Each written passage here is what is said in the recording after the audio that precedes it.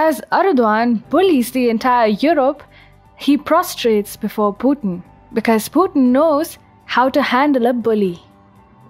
Turkish President Recep Tayyip Erdogan has been bullying the entire European continent over the Libyan crisis. Erdogan blackmails European powers with the threat of opening the floodgates of Syrian refugees into the European continent. But there is one man he cannot bully, and that is the Russian President Vladimir Putin.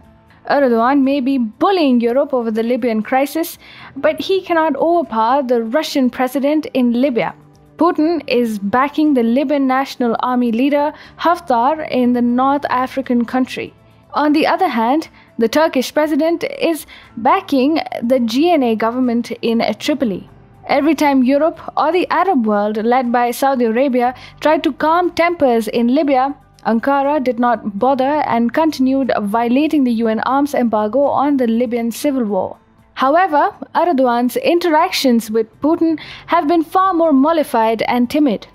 As opposed to the usual Turkish belligerence, Ankara has been talking in terms of ceasefire and truce in Libya when it interacts with Moscow.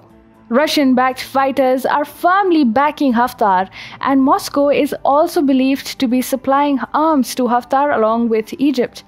If Moscow reins in an expansionist Turkey in Libya, then it will certainly not be the first time that it did so. Putin has given deadly blows to Erdogan in the past. Last year, for example, Russia and Turkey were engaged in a proxy war in Idlib in northwestern Syria.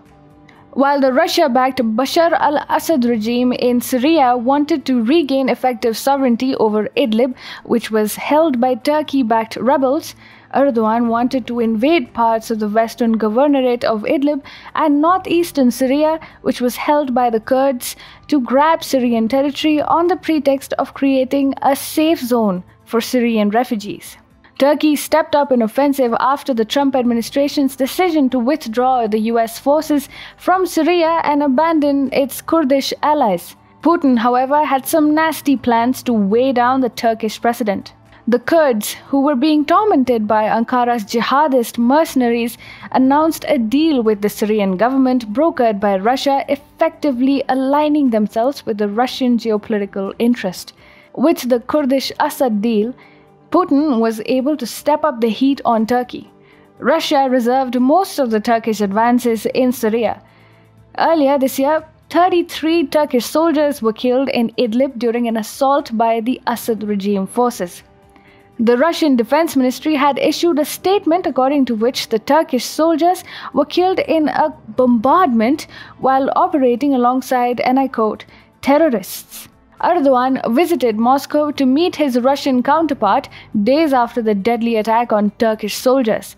The meeting showed how the Turkish president prostrates before Vladimir Putin. For starters, Erdogan was kept waiting for 2 minutes before Putin met him. Moreover, a Russian delegation appeared in front of a portrait of Alexander Suvorov, a Russian commander who had humbled the erstwhile Ottoman Empire across several battles. This was seemingly aimed at embarrassing the Turkish delegation led by Erdogan himself. It also brought to the fore a history of acrimonious relations between the Ottoman Empire and the Russian Empire that was dominated by Orthodox Christians.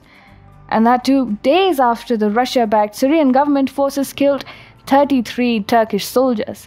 This, however, wasn't the only time that Russia humbled Turkey. Russian policymakers exploit the Turkish relationship, but Putin weighs Erdogan down when the latter tries to punch above his weight. Even in 2015, Putin had prevailed when Russia and Turkey crossed swords. Ankara had shot down a Russian fighter jet that had crossed into Turkish territory. Erdogan had jumped in to claim credit for shooting down the fighter jet. Putin's reaction, however, was firm. He punished Turkey by reducing the number of tourists visiting the country and also imposed restrictions on Turks traveling to Russia. Ripped apart by Russian sanctions, Erdogan apologized for the misadventure by June 2016. Russia knows that Turkey is merely a token NATO member. Erdogan has alienated both Washington and the European Union. Thus, it has no one else but Russia to rely upon. Turkey needs Russian military supplies even if they come at the cost of losing favor with the West. Russia has been able to sell its S-400 air defense system despite hammering Turkey in Syria and opposing its crusade in Libya. The Russian delivery of S-400 to Turkey also meant that Erdogan has lost the opportunity of acquiring the F-35 aircraft from the US. Losing the F-35 jet deal was a major setback for Turkey, as it was also a co-producer of the next-gen aircraft that would have allowed it to reap millions of dollars through exports. Erdogan is a bully that Europe has had a hard time controlling. But when Putin decides to take him on, Erdogan fails to find answers.